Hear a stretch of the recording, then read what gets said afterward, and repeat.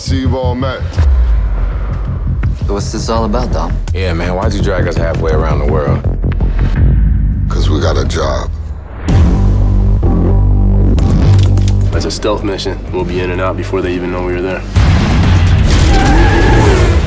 We're talking about breaking into a police station. This is crazy. This is $100 million. You say what? I am down.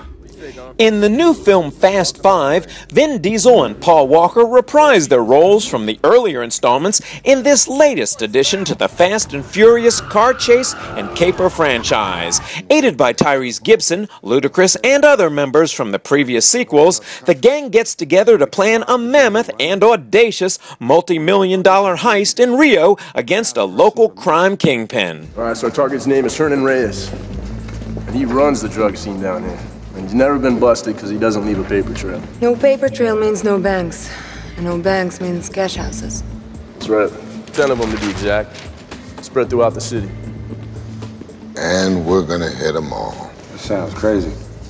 Hot on the heels of the gang as they plan the caper is Dwayne "The Rock" Johnson as a determined FBI agent named Hobbs, who's dead set on capturing Diesel and Walker for extradition back to the United States. Let me tell you something about these two men. One's a former federal officer, been in deep cover for 5 years, knows everywhere you're going to come from.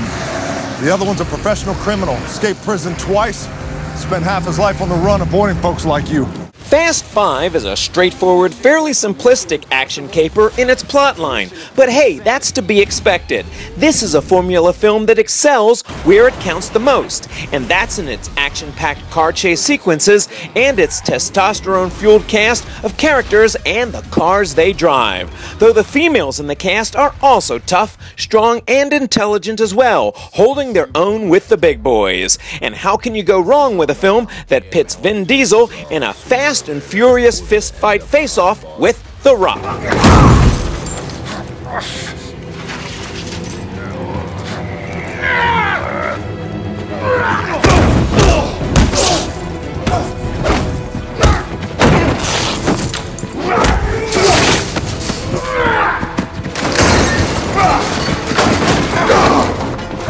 The action sequences are what this film is all about, and Fast 5 delivers on all cylinders. The film's climactic, over-the-top final chase scene is so deliciously outrageous, creatively staged, and executed, the finale alone is almost worth the price of admission. Fast 5 is pure and simple, adrenaline and gasoline-fueled action from start to finish, and definitely well worth the wild ride. You're going down, Toretto. Big mistake.